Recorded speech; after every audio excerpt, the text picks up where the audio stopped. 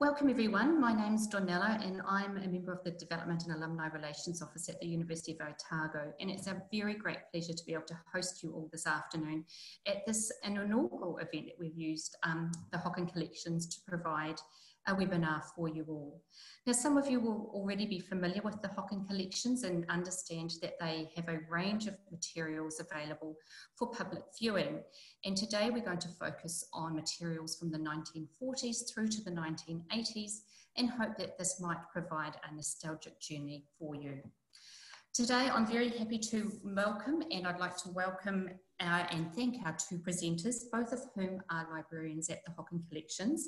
And I'm sure that their expertise and their passion for their subject area will ensure that there is a fascinating presentation for you today.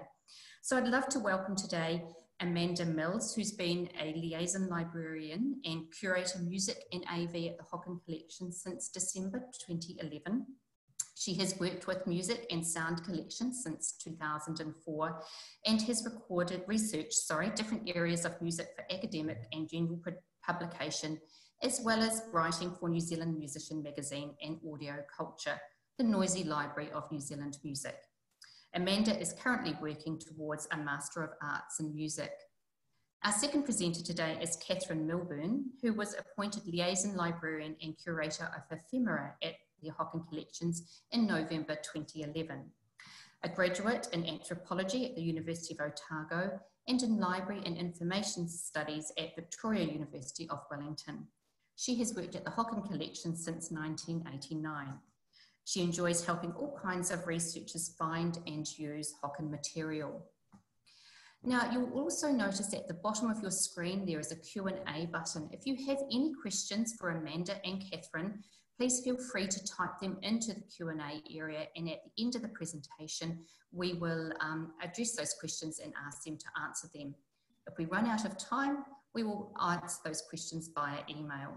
But once again, it's my very great pleasure to welcome you all here this afternoon, and I'd like to thank both Amanda and Catherine for their time, and I will now hand over to both Amanda and Catherine to take you through their journey of the Hocken Collections.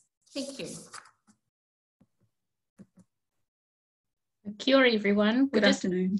We're just going to share our screen, so we've got a PowerPoint presentation for you to look at.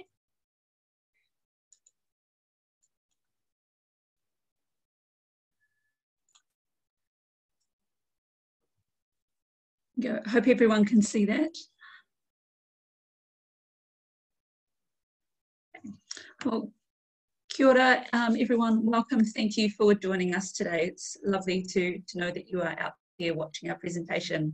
I'm Amanda Mills. I'm a liaison librarian here, and we're going to take you through a PowerPoint virtual tour of the Hocken over the next 45 minutes. So if you don't know much about the Hocken, we're going to tell you a wee bit first. The Hocken is open from Monday to Saturday, 10 AM to 5 PM. But our pictures and photographs collections are open by appointment only at the moment.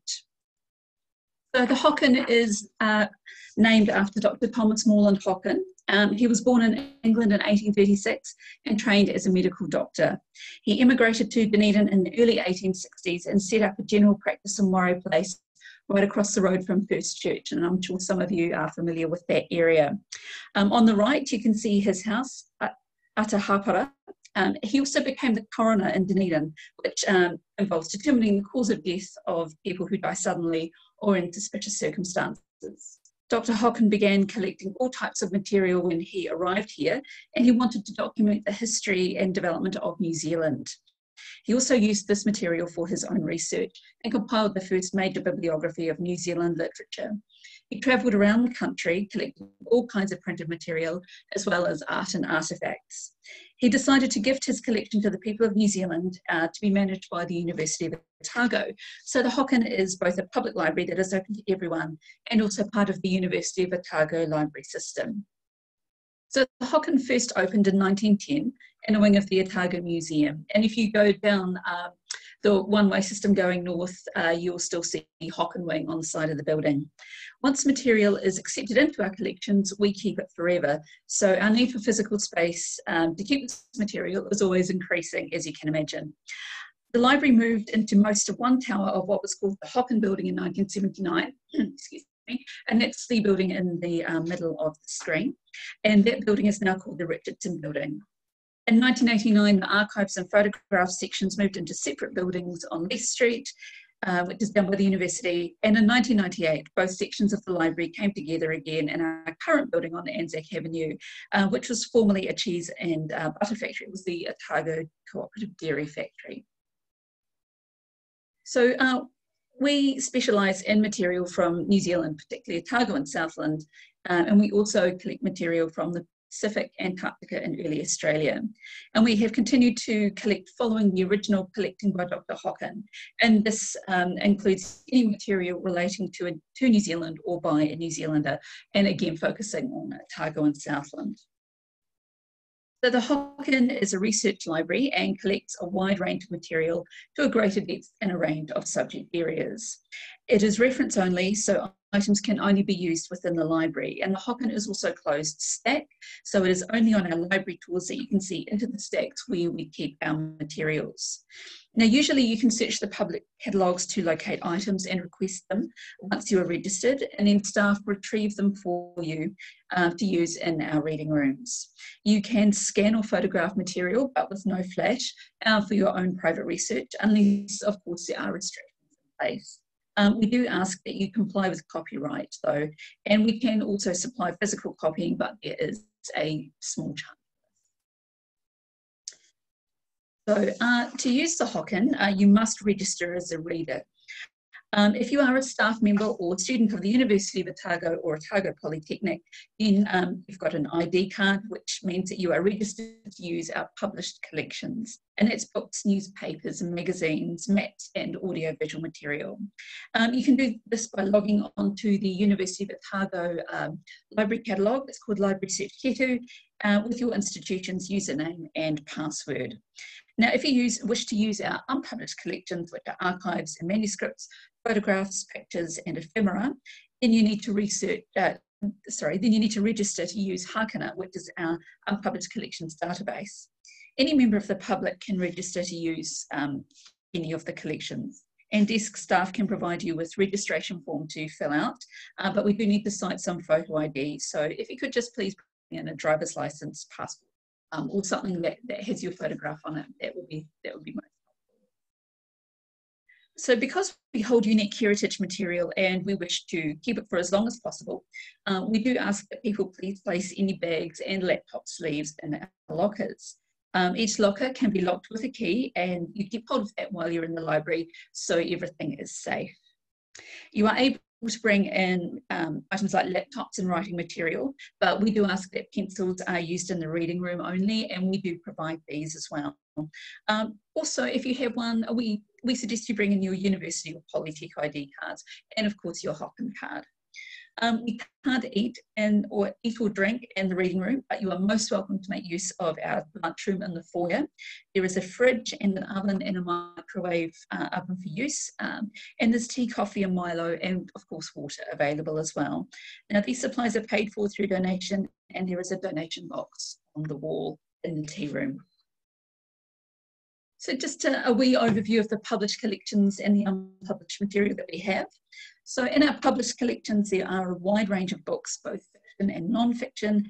And here you can see some of our items, for example, a first edition of the Edmonds Cookbook.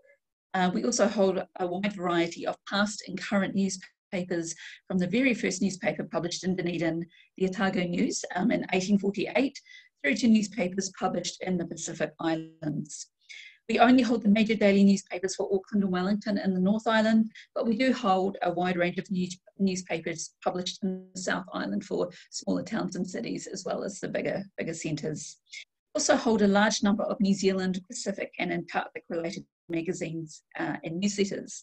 These range from mainstream magazines like the New Zealand Women's Day to academic journals such as Pacific Science. We have a very large map collection that includes things like early discovery maps through to modern tourist maps. The collection includes a wide range of map types, such as charts that show how deep the harbours are, atlases, topographic maps that show features of the landscape, and cadastral maps, such as the one seen here for Waverley, which is a suburb in Dunedin. These show how the land has been split into sections and blocks of ownership. And our collection also includes a series of aerial photographs of Dunedin from the late 1940s. I'm always proud of these collections because these are the ones that I develop and take care of. So we collect all formats of recorded music and sound recordings by New Zealand artists or produced in New Zealand. These include over 19,000 recordings on record, and that includes LPs, 45s, and 78 RPM discs. There's also cassette tapes and compact discs. We even have a cylinder or two. Alongside these collections, we hold over 3,500 pieces of sheet music, and the oldest on the right is The Whalers of the Deep Sea by Te Hiuhu and St George from around 1857. We are also starting to collect digital downloads, but these are currently not available to listen to as yet. Our music collections represent all genres, from classical music and opera to punk, country and western, rock and popular music. Our collection is particularly strong in Dunedin music, especially that of the Dunedin sound. Our sound recordings also include New Zealand myths and stories in both English and te reo, as well as recordings of New Zealand literature and sports commentary. And oops. Getting a bit ahead of ourselves here. I also collect the audiovisual materials. So our audiovisual collections include a wide range of formats on VHS video and DVD, as well as Blu-ray disc. A range of genres are also covered from documentaries such as YMI, which is a Dunedin study, feature films, for example, Scarface from 1996, which is a film about Otago University students and their antics, and Moana, a children's film featuring which features a Polynesian story, as well as myths, and the film includes New Zealand actors as well. And we also have the English and te reo version of that film. We also collect television series, so you might be familiar with West Side, which is a historical drama and a outrageous fortune. So all material must be played on the equipment in our audiovisual area. And these can be set up so that 4 people at once can view or listen at any one time. We do ask if you did come in and wanted to watch something on video or listen to something on cassette, that you order it 24 hours before you come in. Just because of the way it's stored, it needs to acclimatise to room temperature. Okay, so it's Catherine now, and I look after the ephemera collection. Ephemera is a Greek word that means something that lasts for a day. So in terms of what we hold here, it is the type of material that most people would use and then dispose of. But we want to collect that kind of material because it's direct evidence of what our society was like at a particular time. So it tells you about the types of technology that we had available, fashions in clothing, design, and it's just actually some and not a lot of other libraries collect it, and so that's why it is important to collect. And on the screen there you can see examples of the types of flyers we have. So as you probably are well aware, it's election time, and we've been collecting election material for the whole country since 1966. We also have a whole range of programs. It does include major sporting events, but also all kinds of music and theatre programs. We do just basically collect these for Otago and a little bit of Southland, but some things we do collect nationally. So the election ephemera as well as tourism ephemera we do collect for the whole country. We also, the collection includes packaging for local firms. So here you can see a German sausages label for a local company, Irvine and Stevenson. They used to be located in Dunedin, and they made jam as well as obviously tinned meats. And what's interesting is this is probably pre-World War I, because anything that had the name German in it would have changed to Belgian because of the negative connotations with the war. On the left here, a lot of you will be familiar with this. So these are golden Kiwi tickets, what we used to have pre-lotto, and we get groups of high school students coming in, and they're always interested to see that the first prize back then was $24,000. Which wouldn't even get you a deposit on a house these days, but back then that probably paid for a house and a whole lot more. And on the far right here, we've got an NAC airline ticket, and again, it shows you the changes in our society, because these days you can turn up, you don't even have to have a physical ticket, you can just scan something, QR code from your phone, you don't have to have that physical ticket. So again, evidence of how society changes over time.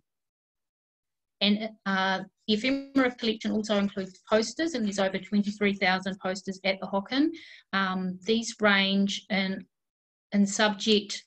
We've got a very strong collection of health and safety posters, and here you can see some quite important messages that are still of concern today. And in the middle there, another election poster. This one's from the 1970s. It's for the Labour Party, but you can see that they're trying to hark back to the times when women first got the vote. And on the right here, this is not a poster, but it's more like a menu of services available at Hendy's toilet rooms, and toilet room was actually an old name for ladies' hairdressers. So you can see the types of service that were available and the prices they charged. The problem with a lot of ephemera is it doesn't have dates, but through research with old telephone books that we have in the library, and actually just working out that Marcel waving was a form of curling your hair that was very popular in the 1920s and 30s. This is probably the date of this actual item here. So we have a very, very large archives and manuscripts collection at the library. Archives are the records of an organisation, and our records include a whole lot of organisations like local churches. We're the official repository for Anglican churches in Otago. We also include a whole lot of local schools and businesses, and of course the university, College of Education, a whole lot of sporting and community organisations, places like the Otago Rugby Football Union, Plunket Society started in Dunedin, so we've got all their records there. Manuscripts are the personal papers of individuals, so it can include things like diaries, and on the top right of the screen here you can see a journal by William Fox, who was an early surveyor. He travelled out to New Zealand in the 1840s, and his journal of his voyage out to New Zealand includes some fabulous little sketches, including the one on the screen which shows a dog.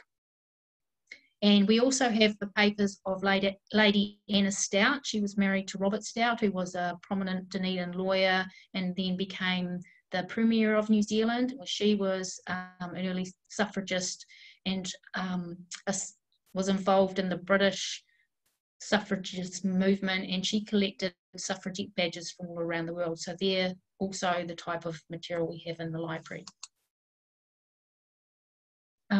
So there are over 1 million photographs in the archives collection, because if people donate us their photographs along with their letters and diaries and things, we keep them together in the archives collection. But we've also got over 1 million photographs separately in our photographs collection.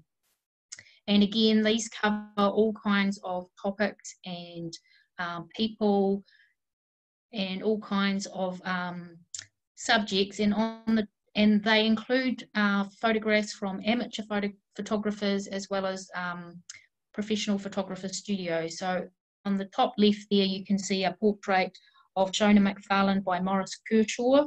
You may remember Shona McFarlane. She was a panellist on the TV show in the 1970s, Beauty and Beast, and she was also quite a well-known artist. And on the top right is a photograph of the Octagon in the 1870s with a big monument there that's not there anymore. Below that is a photograph from the 1960s of the Balaclava Midgets marching team, which is in colour, so people can see the lurid colours that were used for fashion in the 1960s. And on the left there, Dunedin Airport with an NAC aeroplane. So that ticket that we saw previously would have been what you used to board the plane. We also have a very large pictures collection, so over 17,000 works of art. And if you compare that, for example, to the holdings of the Dunedin Public Art Gallery, they've got 13,000. So it is a significant collection. And it includes very early works of art. So on the bottom, we have a work by J.C. Hoyt of showing the pink and white terraces, which disappeared in the Tarawera eruption. So Dr. Hocken was collecting works of art like this because they showed what the country looked like. And when he first came to New Zealand, photography was just being started. So this was a way of documenting what our country looked like and the changes. And he also collected portraits of people who were prominent in history. But over time, our focus of collecting has changed. So we are documenting the history and development of New Zealand art itself. So we are not only collecting historic artists, but current artists as well. So on the top left, there is a work by Doris Lusk, which shows tobacco fields in Nelson. And on the right is a work by W.H. Allen, which shows a baby called David, who was 7 months old in September 1973. So the Hocken has its own website. It's actually within the main University of Otago Library website, but if you just typed in the word Hocken into Google, it will bring up our website, and you can see in this blue banner on the left, there's a whole lot of links where you can find further information as well as staff contacts if you wanted to email us in particular, or find other curators to, if you've got a specific inquiry, maybe that relates to the map collection, it would make more sense to contact Karen Craw, our map librarian. And in this middle there's also some links there that you can take, as well as links to our social media accounts, which we'll talk about later. So one of the links on the blue banner is to our research guides. We've got over 40 of these. These are all free and available to download from our webpage. We do update these every year, but if you are able to come into the library, then you can pick up paper copies, and again, they're free. So we do have a set of genealogical sources guides, so if you're interested in genealogical research and you wanted to know about specific resources that are held at the Hocken, they describe what we have.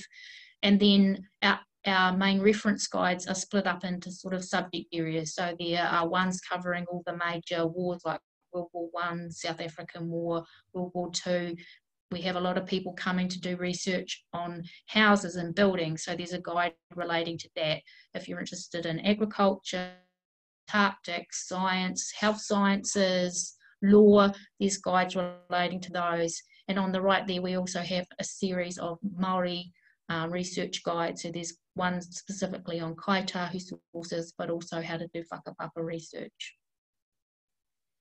Now, both our catalogues are available online, so you are able to search them from anywhere without having to be registered as a library user. But if you do ever want to come in and use the collections, as Amanda said before, you do have to register as a reader.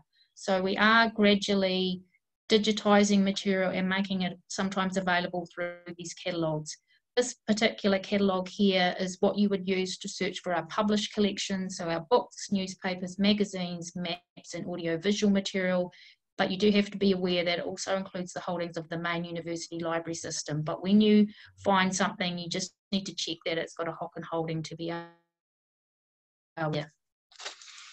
Harkener is the name of our other catalogue, so that's where you look for any other kind of material. So that's pictures, photographs, archives and manuscripts, and we've just started adding ephemera. So there's not a lot on there at the moment, ephemera-wise. So if you can't find anything on our catalogues, it does always pay to ask staff, because not everything is actually listed on the catalogues, or it may be the way that you're searching. So staff are always willing to help you find material yourself.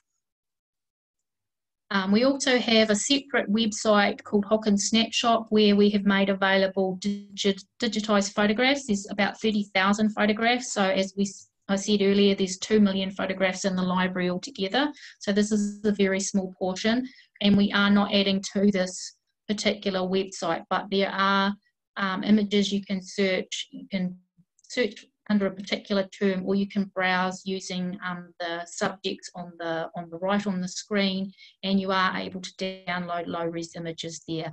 And we have another website called Our Heritage, where you are able to find some digitised paintings, a few pieces of ephemera, sheet music from World War I, as well as some of our archives collection too.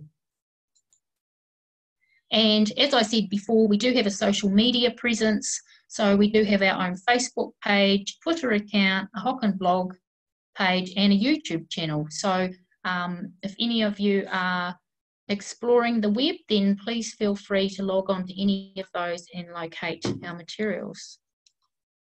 Okay, so what we're going to do now is we've selected a few items that you might find of interest, and so we're just going to run through those. So as this is an alumni event, we thought that you would be interested in some things relating to the university from days gone by, and we do have a fantastic collection of photographs that are available to view through our catalogue Harkener that were taken in 1949 by a photographer in the Prime Minister's Department. So as you can see, they're very good quality photographs.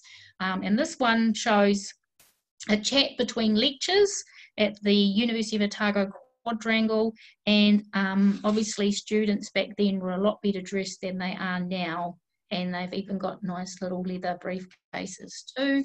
And another photograph in that series shows the interior of St Margaret's College Common Room, obviously a women's college, and again another fascinating glimpse into the life of students back in 1949. So there's a wide range of University of Otago related material in the collections, and that includes periodicals. And on the right, you'll see the Otago University capping book. So capping is a huge part of university culture, and we've documented it in different collections. Here you see a recording on the left of the 1960 capping concert, and as I said, the 1948 capping book. We also have photographs, publications, archives, and other documents, and some other AV recordings from the 1980s of capping events. So on the left here, you can see it's not really a poster, it's kind of a card that was used to promote a 1958 production by the Otago University Dramatic Society, and this scan here doesn't really show it in its full glory because the painting, the coloured lettering is actually kind of a lot brighter and almost fluoro in appearance. And it's just an example of the type of material we have relating to a whole lot of clubs and societies of the university. And on the right here you can see a photograph of from the University Cricket Club Senior 11 in 1968 and 69, and this material is in our archives collection. So again, we have records for a whole lot of different clubs, but we also have gaps. So if any of you have your own records that you'd like to donate to the library, we'd be most interested in that kind of material, so just feel free to contact us about that. And then in our art collection, we also have some beautiful drawings, architectural drawings.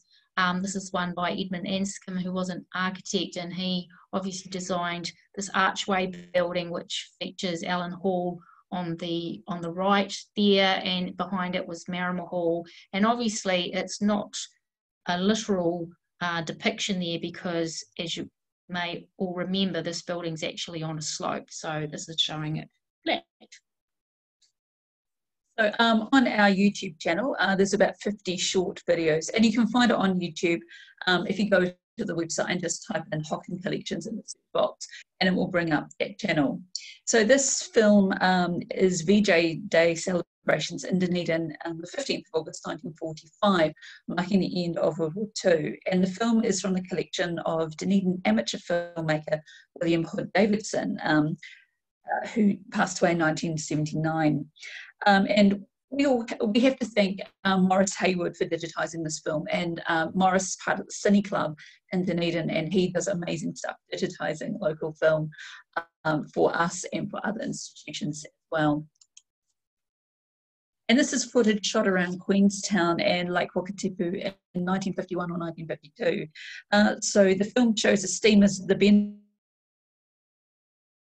Lomond and the Earnslaw, also Queenstown Gardens, streets and buildings, bowling and views from a motorboat, iCards Hotel and the Karawau Falls Dam. And it's digitised from 8mm film and the George Thorne collection.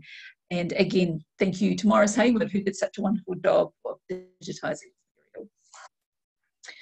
So in the ephemera collection, we've got all kinds of advertising for local firms and companies. And on the left here, you can see a fabulous advertisement for stockings, and again, no date, possibly 1950s, I would say, from the dress that she's wearing. It was a local department store, Arthur Barnett, some of you may recall that, which it's now been changed to H&J Smith, and again about to change again because that firm is closing the Dunedin store.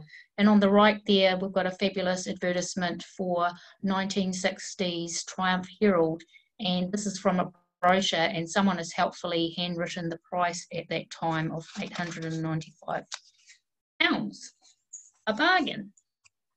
And then this is a great sheet of little coloured advertising cards that was part of a competition called the Whopper Swapper. So each of these sheets was delivered to households in Dunedin, and the aim was that people would cut up each square. They would decide they would only collect one or two of them, and then you would swap them with other people who were obviously collecting other ones, and then you would submit how many cards you had collected to the competition runners, and you can see there was quite a great prize of £150 for the open section, and for children it was a lesser prize of £25. But what's great for researchers today is that some of these firms are still going, but it also shows fashions and actually also the longevity of brands. So you've got Tiger Tea there, and you can see it's a packet of tea. So it shows to people today that you made tea in a teapot, there's not tea bags. And it's also showing you all kinds of other great things like Rolo, caramel chocolates, there's Lawrenson's bread, there's cars, and also how the use of language has changed, because there's the use of gay detergent, which wouldn't get these days. Also in the ephemera collection, we've got a fantastic collection of knitting patterns, probably one of the best collections within a New Zealand institution. We've got over 3,000 of those, and they date from the 1940s onwards. From the 1950s and 60s, you start to see local photographers and models being used, and obviously taken in local locations. So this cardigan with a great useful pocket in it, which can fit 2 fingers on this lady, has actually been photographed in front of the Parliament buildings in Wellington. And on the right here, we've got a pattern featuring a local Miss Otago contestant in 1960. She was one of the semi-finalists, Lynn Young, and this pattern was photographed in the grounds of Glenfalloch, and with a rather splendid peacock. And the other thing that's interesting to note is that they produced patterns for what they called oversize people, who had a 40-inch or 44-inch bust. And sadly, what they used to do is, for the oversized patterns, they usually used older models. So again, we can see fashions and trends in society at that time using resources like this. So we've got some very interesting map formats in Hocken's collections, including this 256-piece jigsaw map, and it was created in the early 1940s. The map is called A Puzzle for Europe, and the pieces of each European country that were invaded by Germany during World War II are in the shape of a swastika. The jigsaw is accompanied also by a map of Europe. We have this item as Medi Entertainment, who manufactured the jigsaw, were based locally. And we have 2 copies. The first, donated by Mr. E.W. Defris in 1989, was missing 2 pieces, but a second copy was found at the Regent Anything But book sale a few years ago, fully intact. So we picked up another copy to have a fully working function. So in our maps collection, we've got all different kinds of maps, and includes these great farm location maps. So these were produced in the 1960s right through to the 90s, and they were often done as fundraising projects for organisations like the JCs.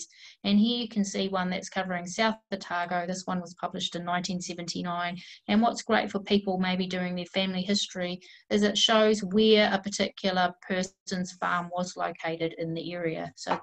So something that might have been used for the local farmers is now of use for genealogical research today.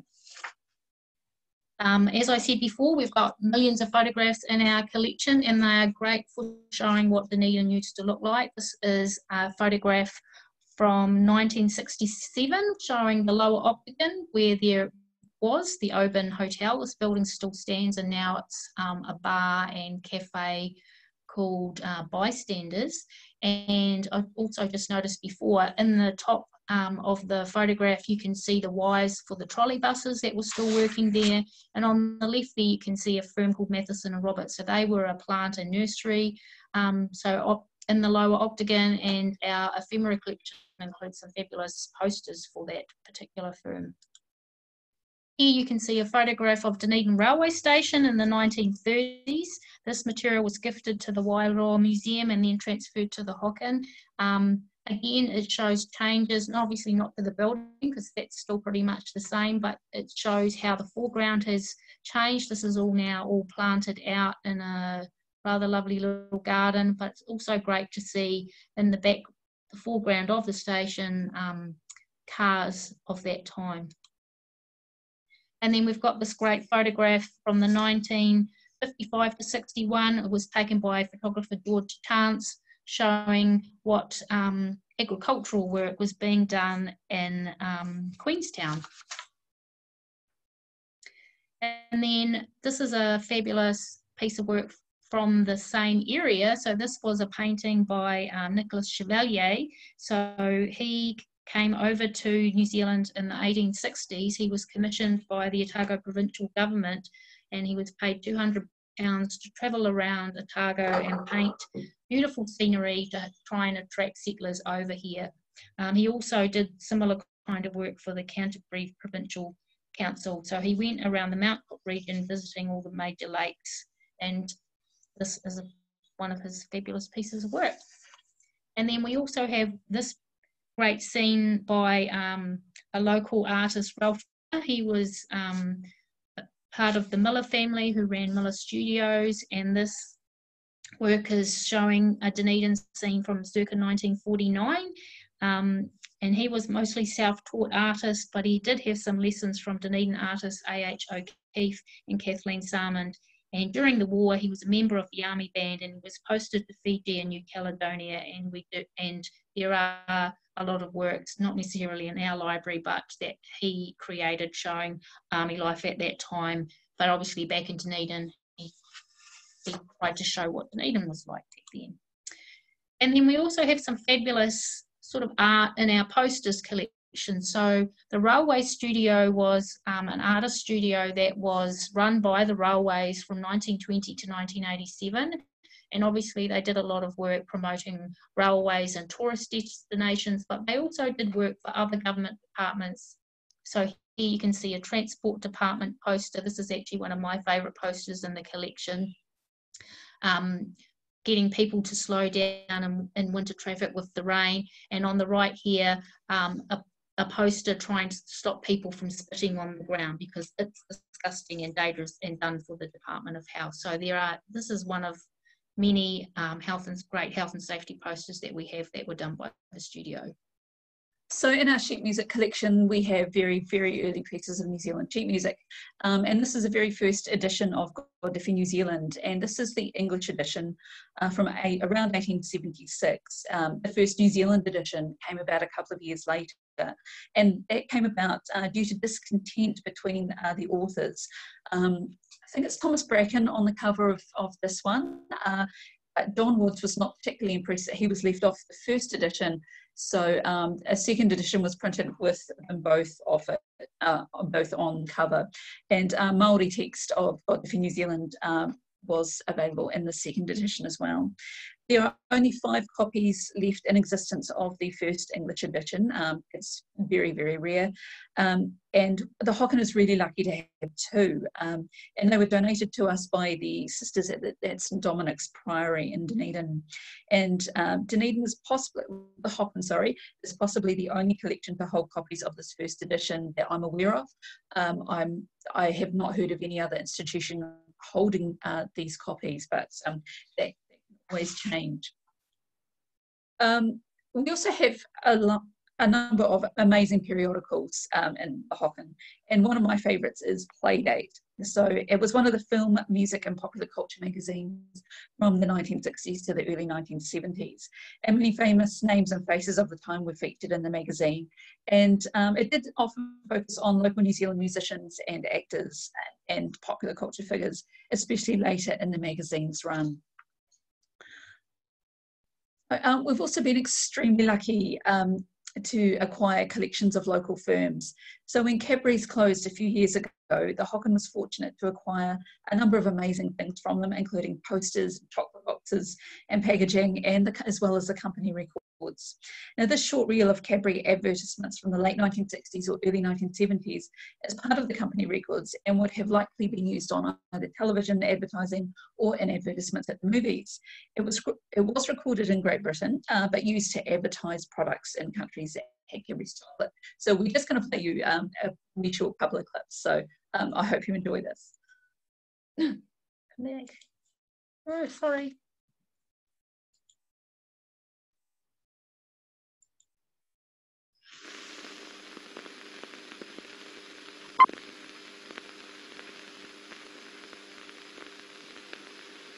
This man is here to sing the praises of Cadbury's fudge. The praises of Cadbury's fudge! The praises of Cadbury's fudge! The praises of Cadbury's fudge! Cadbury's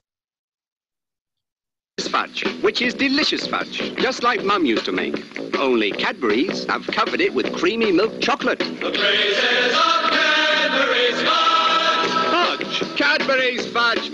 Buy Cadbury's, it's good.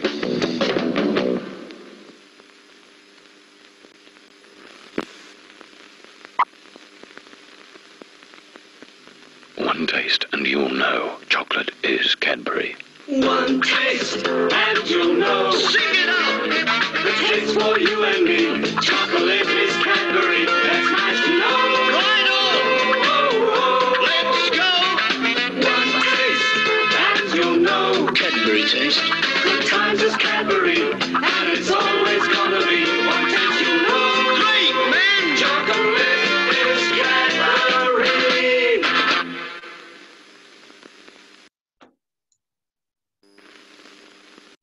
So continuing on with the music theme, we have a huge collection of Māori and Pacific music at the Hocken, and it's got a strong presence in our AV collections, and recordings reflect both traditional and popular music styles. This Bill Wolfgram recording on the left, South Sea Rhythm, dates to 1956 and is considered New Zealand's first pop album, while the album on the right, Māori Songs of New Zealand, was issued on Folkways Records, and that's part of Smithsonian Folkways label in 1952, and also features traditional songs and song styles. And if you can see right up in the corner, you might be able to see the owner's name. The original owner was Professor Hargreaves, who was a geography professor, and he lived in New York for a time, and he was a major supporter of the Hocken's collections. Some of these may be very familiar to you. These are broadcast to school teachers and pupils' music books from the 1960s. Now the books included notated melodies and words so students could play or sing along with the broadcasts. But some of you may have had some of those broadcasts in your school days. The teachers' books had fuller piano or guitar scores so they could give fuller instrumentation for any performance. And some of the books, like these ones, were really beautifully illustrated, and these illustrations are by the artist Evelyn Clouston. We don't just collect music, as I said earlier, we collect all sorts of sound recordings, including children's stories and fairy tales, myths, literature, including poetry and prose writing, interviews and broadcasts. And we will also have a small collection of sports broadcasts and racing calls. And this is a favourite. This is Cinderella, published by the Children's Record Guild of New Zealand in the late 60s. And Dunedin music collections are, of course, of significant importance to us. So on the left, you've got the MC6, and Joe Brown, he was a figure he ran dances in Dunedin during the early to mid 1960s. And the MC6 were one of his dance bands who played at these dances. This 45 RPM is a recording from them at the time. In the centre, you have Luther. Now, Luther were one of the major bands from Dunedin in the early 1970s, and they were a sort of super group that formed from 3 bands that were finalists in the 1969 South Island Battle of the Bands. And their second album pictured here is probably their most popular recording. And on the end, on the right, we have a poster advertising the Chills Doldrum single. The Chills are still one of the most popular bands from the 1980s Dunedin sound scene. The band is still performing and recording today, and our collections of their material are wide and include posters and ephemera, as well as recordings and photographs. And just continue on with Dunedin music. Local 1960s band Tightened in the middle with their lovely matching suits were one of Dunedin's top bands in the 1960s and came second in the 1968 New Zealand Battle of the Bands. They often played with the Avengers on the right when that band were touring. And the band on the left, the Catlins River Boys, were big names in South Otago, and they performed on a very early TV show. And it was a big thing. Apparently half of Oaka were in front of the television that night watching them. While the Titans and the Avengers played pop rock in the style of the groups of the day, the Catlins River Boys played country music, with some Christian songs included. And it's noted that their sound at times is similar to New Zealand's own Peter Poser. Now, the Titans didn't ever release anything, but we have a collection of their material, and it included a couple of tracks. So we have a cover of this. We have them doing Van Morrison's song Gloria, and we've just got a wee snippet of it to play for you just so that you can see. She makes me feel so good though. I'm gonna just make me feel out. And the name is Jean.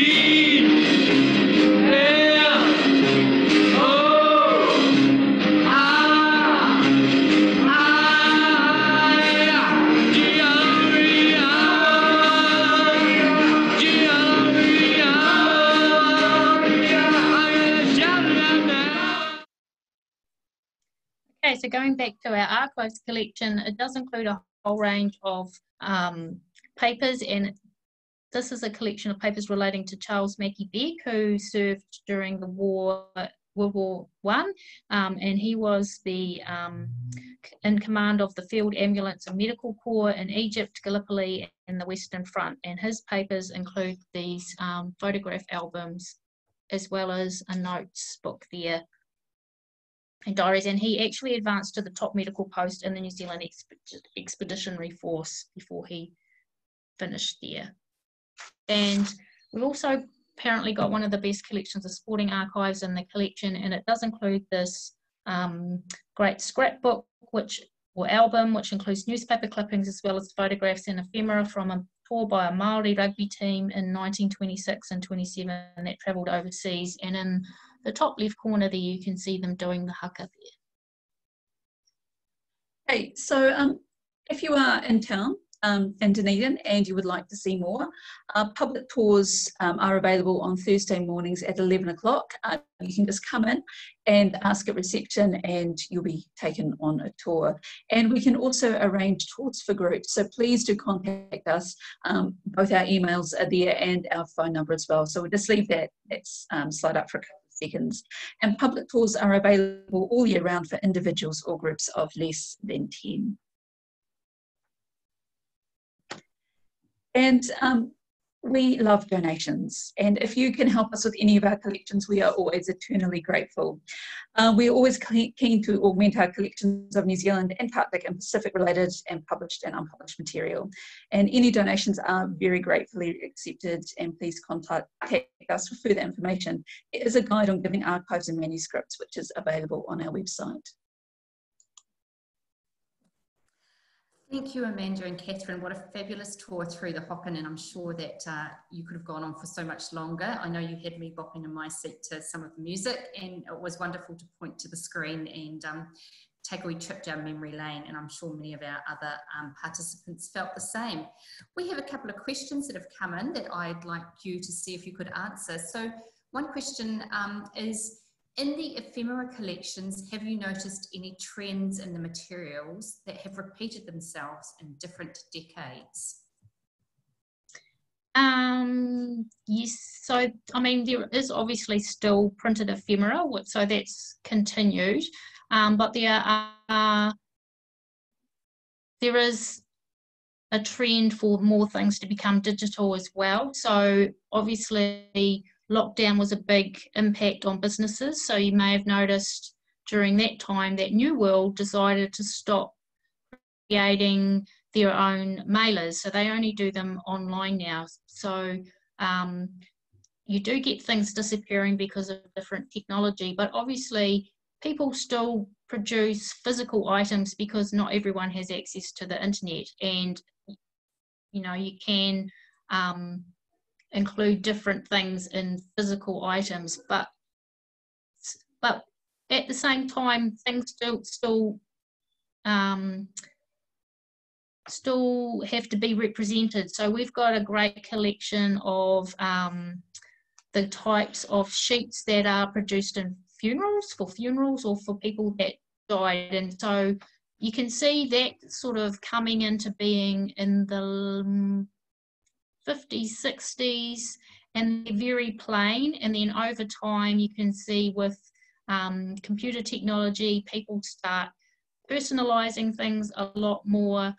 So that's something that's still there because people, well, obviously COVID has changed that as well, that not everyone's able to attend a funeral in person, but for those that are, they are still given a sheet. So that's something that's still there, but you can see over time how that has changed.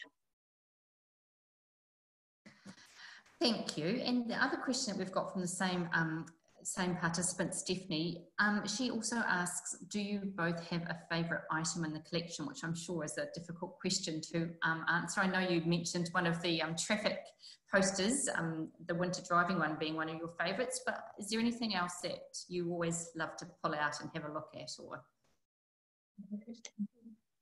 you're right, it is one of the hardest questions. I can't pick a favourite in the music collection. I love it all. Yeah, I just can't pick a favourite, but things that do stand out are, say, things that I remember loving for a long time and maybe I haven't seen for a while, and it's all wonderful. But actually some of my favourite other things in the ephemera collection, there's some amazing posters which are my favourites. And Catherine got a Toy World catalogue from the 1980s a couple of years ago, and it was one I remembered very fondly from when I was a child in the 1980s. And as soon as I saw that Toy World catalogue, I was back to being a kid. I was back to being 8 or 10 years old, and yeah, that's one of my favourite things. Yeah, and I think that's one of the great things about having physical items. Like, things can be digitised and you can see them online, but nothing replaces being able to see the physical item and to be able to touch it, because that makes it more real. And so, like, for example, the golden kiwi tickets that I showed before, you can read about them in a book, but when you actually see them in person, that kind of tactile experience relays a whole lot of things that you don't always pick up on. Like, it shows you like the feel of the paper, you can see that it's been torn off a pad and all that kind of thing. So nothing replaces seeing the physical items. And again, like Amanda, it's really hard to pick something and say that's my favourite. I have different things I like to show people on tours. So for example, and we got a great set of posters from Cadbury's, and they included some fabulous Cookie Bear posters from the 1970s, which again featured the fluoro paint. So they're a great thing for me because, like, I was a member of the Cookie Bear Club in the 70s.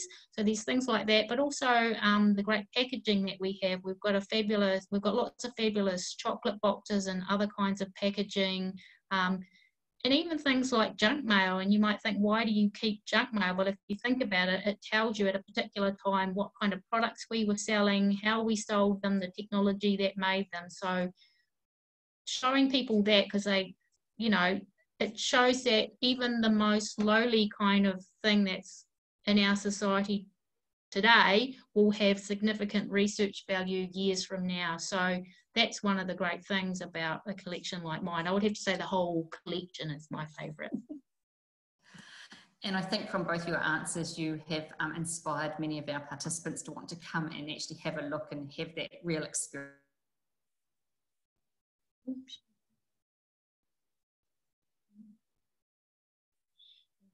Uh-oh. those things in reality. I have another question here. Things in many and different formats. What particular things do you have to take note of? Sorry, didn't quite catch that question. Can you just repeat it? Sorry. What sorts of special techniques or things do you have to do to keep the collections safe? So in terms of preserving paper quality or preserving artworks, I'm sure there's a lot of special things that you need to be aware of. Yeah, so obviously having it in our stacks is one of the major things. So our stacks are climate controlled, so they're kept at about 18 degrees and a relative humidity of 50%. So obviously most of our works are made from printed paper, so that's kind of the optimal conditions for paper. So it's not too damp where mold would grow, it's not too dry where paper would become brittle. And also we for published material and things like that, we have special packaging, so it's acid free, so again it's not going to help things deteriorate. And we try and get things measured up, especially so that the packaging fits snugly, and we'll wrap things in acid-free paper. We also, again, it depends where it's come from, because sometimes people might have kept things like in a damp basement where it's already mouldy, so sometimes that has to be treated before we would put it in our stacks next to other material. And we don't have a conservator on site, but we can call on a local conservator to help us do that kind of preservation. And we have special cabinets and folders and boxes to keep material in. So we're always aiming to improve the conditions that we collect material in, you know, with new technology as well. Yeah. What about albums?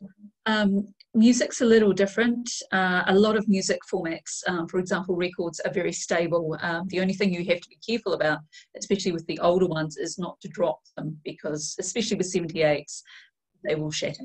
It's just the nature of the way they're made. But LPs and 45s, if you drop them, most of the time they're okay. It's more if you put them in sunlight or any warm environment, they could sort of warp or melt. The biggest thing for things like VHS tapes and cassette tapes is keeping them in cooler temperatures. So they are in their own room, along with glass plate negatives and some film that we have. So they're in a 12-degree vault, so they're kept cooler. And that's why if people want to listen to cassette tapes or watch VHS tapes, they have to give us 24 hours grace to be able to get the item out and acclimatise it. Because if you put a cold tape into a room temperature machine, something's either going to go wrong with the item or the machine, and we can't have either of that happening. Yeah, so it really does come down to how you keep it and how you take care of it. Thank you, and it's really good for us to hear from both of you to know that this precious collection is being so well looked after and carefully preserved for future generations, which is fantastic. Well, I see that we've come to 2:58, so we're coming close to the end of our session, and there are no more questions. I'd just like to remind all the participants, if you do think of any questions after we finish, please feel free to either email us back at the University of Otago where you received your invitation, or to Amanda and Catherine directly at the email addresses they showed you. But once again, we'd like to thank both Amanda and Catherine for the fascinating tour through the Hocken collections, and hope that it has inspired some of you to maybe make a personalised visit to the collections, or even to maybe have a little bit of a look through some of the things that you have in your own house that you think might be of interest for others to see and view, and make a donation to the Hocken collections of some of that material that you may no longer want yourselves. But thank you, all of you, for taking the time to come and spend an hour with us. Our sincere thanks to the Hocken collections and Amanda and Catherine, and we wish that you all have a very lovely day, rest of the day, and maybe we'll see you again in the future. Thank you very much. Bye. Bye.